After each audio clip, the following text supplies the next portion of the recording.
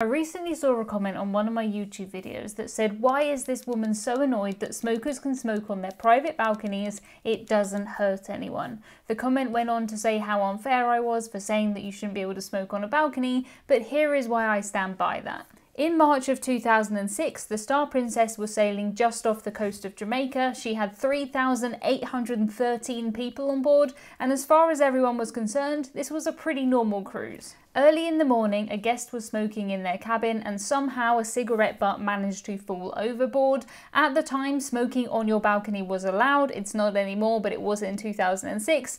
We don't know if it was dropped, we don't know if it was an accident or on purpose thrown overboard, but the result is the same. The cigarette butt didn't immediately burst into flames, but it did smolder for around 20 minutes. There may have been other things on the balcony that made this worse, but we're not too sure about that. Cruise lines do tell guests not to leave things on the balcony, but it does happen. Sometimes people will put their clothes out there to dry, or maybe they'll just come in and they'll forget things and they'll leave them on the balcony. In this situation, maybe leaving a book or a towel there could become a big problem. Because the ship was sailing near Jamaica, the temperature was around 25 degrees Celsius or 77 Fahrenheit. If the cruise was sailing somewhere cold, this may have been the end of it because the fire might not have started. It was just before 3 AM that a crew member smelt smoke up on deck 14. The area was checked, but they didn't find any fire at that time. A little later, a guest that was staying in cabin B254 did see an orange glow on their balcony and they set off the fire alarm. The fire started on deck 10, but because of the high winds, once the fire took hold, it spread very fast along the ship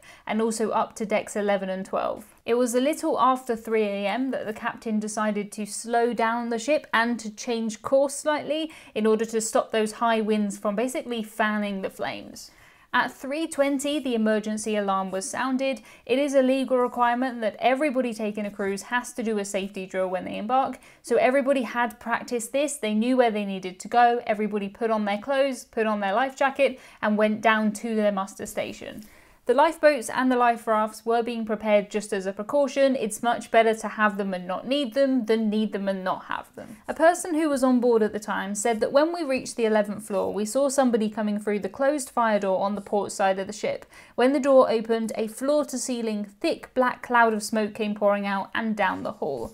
I'm sure that the crew were also scared, but every account I read from a passenger very highly praises how well Princess dealt with this. The heat from the fire on the balconies was so hot that in some situations it did shatter the glass in the balcony cabin doors. The glass used in the balcony cabin sliding doors was double glazed and it was a thickness of 25mm. It had been impact tested, but it wasn't fire rated. The cabins of cruise ships are basically built in these big metal boxes, and thankfully that meant that once the fire got into the ship, it couldn't really spread. The cruise line also stopped all of the ventilation within the ship in order to try and slow down the fire. Although the fire didn't really spread within the ship, the smoke did, and the smoke was the biggest problem for everybody trying to escape and for the crew trying to get everybody out of the area. It was the partitions between the balconies, the balcony furniture and the tiles on the balcony floor that were burning and creating this really thick black smoke.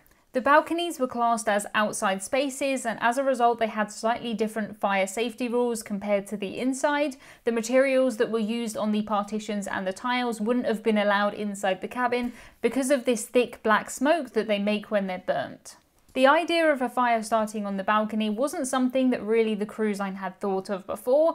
On cruise ships, they will have a lot of fire safety drills, they'll have a lot of people trained to deal with fire, but they don't really have a fire on the balcony drill. That's not really something that they're trained to deal with. Cruise ships do have the full fire safety gear on board, and they have crew members who are trained to deal with fires. These crew members do also have other jobs. Cruise ships don't just keep a fire crew there just in case, but everybody is trained to a really high standard. They practice all the time and they know what to do in the case of a fire. If you've cruised on a modern cruise ship, you may be wondering, why didn't the sprinklers activate on the balconies? Back in 2006, sprinklers weren't the thing. They didn't need them on their balconies, and as a result the Star Princess didn't have it now. They did have some sort of misting devices inside, but they didn't really work as planned. Sprinklers and detectors were added to the Star Princess after this, making her safer than ever. After the fire, Carnival Corporation, who owns Princess, made these same changes to all of their ships. They changed the flammable partitions and the tiles, and they added in sprinklers.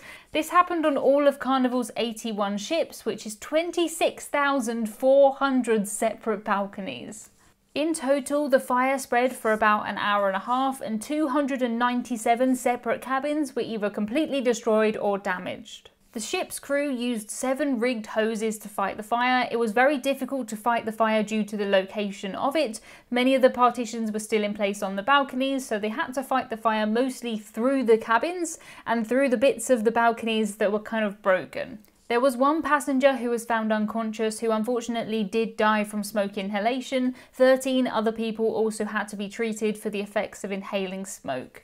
It was around 4:30 in the morning that it was officially announced the fire was out. After the fire, Princess did a lot of tests, and they set up a fake balcony where they wanted to basically replicate the fire and see how fast the fire would burn using the current materials. What they did was that they set fire to a towel that was on the back of a chair. It took 2 minutes and 22 seconds for the partitions between the balconies to catch on fire, and around 3 minutes the floor also set on fire. It was pretty conclusive that these materials were not good to have on a cruise ship. It was around 10 AM that the ship eventually docked in Montego Bay in Jamaica. The passengers that had a cabin on the starboard side that wasn't affected were allowed to go back to their cabin, and amazingly, when everybody was allowed out of their muster stations, breakfast was ready for them. The guests whose rooms had been damaged by the fire were not allowed to go back to their room. They were instead taken to hotels on land. Everybody who was on this cruise received a 100% refund for the cruise fare. They had all of their airfare paid for so that they could get back home,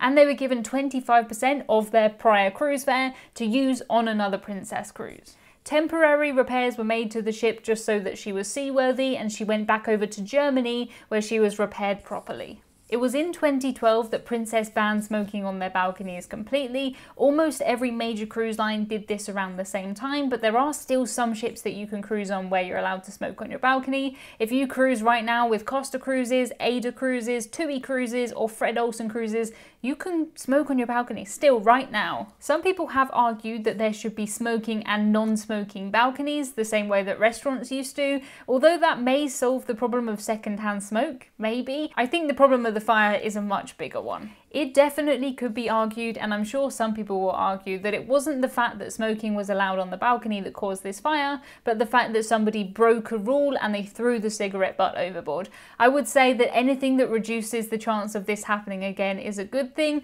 I don't smoke, I've never smoked, but still I would hope that most people would agree that this is not good and we should try and avoid this. When the cruise line was analysing this event, they spoke to many passengers, and many of them said that they had had cigarette butts fall on their balcony. Some of them had just caused little burn marks on the chairs, but I don't think that this is the first time that this has happened. This is just the first time that it went wrong on such a big scale.